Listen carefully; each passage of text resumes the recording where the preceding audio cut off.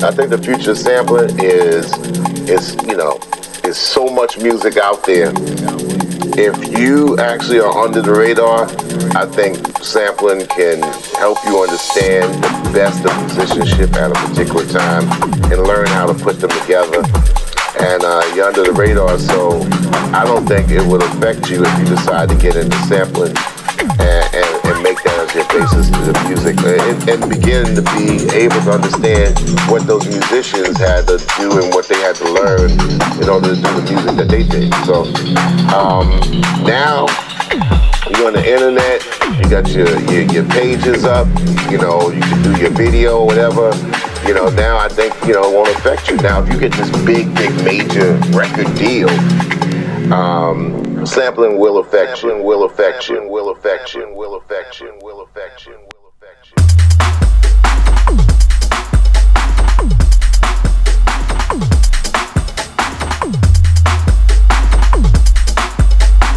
Don't make sampling make you lazy.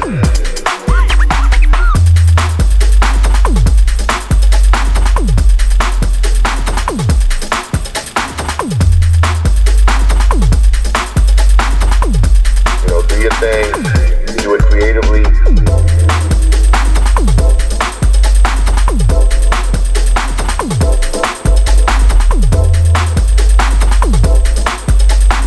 Don't make sampling make you lazy.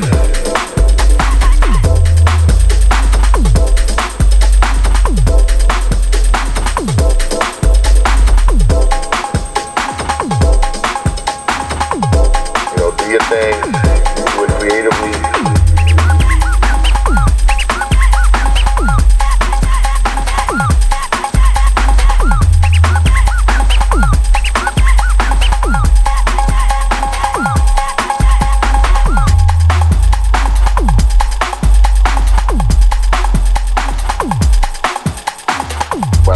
Tell you this is that when people sample those great songs, maybe they're compensating for what the radio station is not playing.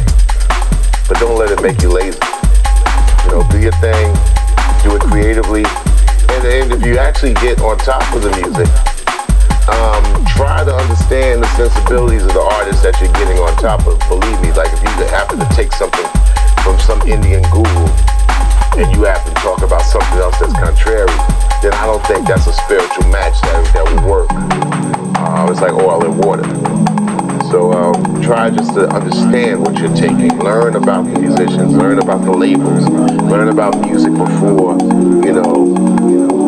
rap. Learn about rap at its beginnings. Learn if you're going to get into production, know what you're doing, know the records, know the musicians, know the instruments, know the singers, know the years, know the years.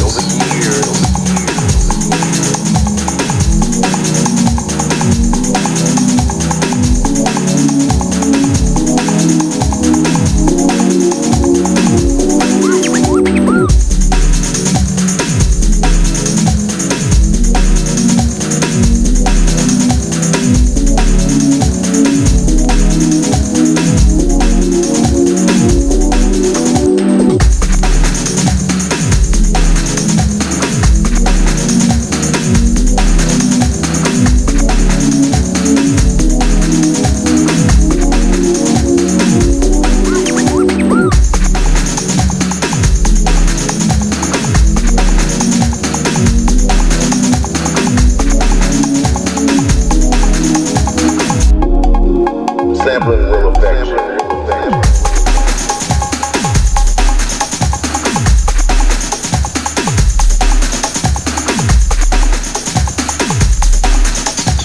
Don't make sampling make you lazy.